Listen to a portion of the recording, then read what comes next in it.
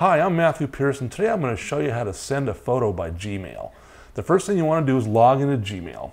Once you get in there, click on your Compose button. That'll bring up your new email composition window. Type in an address that you want to send your email to, as you would usually with the message.